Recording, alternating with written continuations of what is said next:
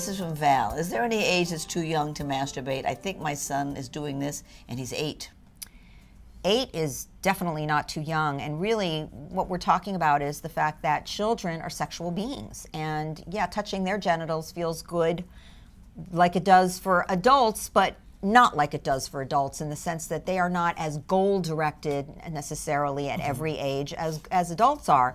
But it's very normal for infants, toddlers to, stimulate themselves, and it's very normal for that to continue on really for the rest of their lives. As I said, though, not in a particularly necessarily goal-directed fashion. However, it is up to you as the parent to explain to them that what they're doing is normal and it's fine, but they need to do it in private.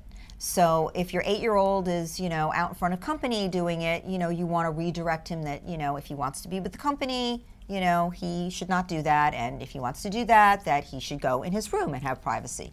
But you don't want to shame a child for doing that. It really does create sexual problems later for them, which you don't want them to have, and there's no reason to.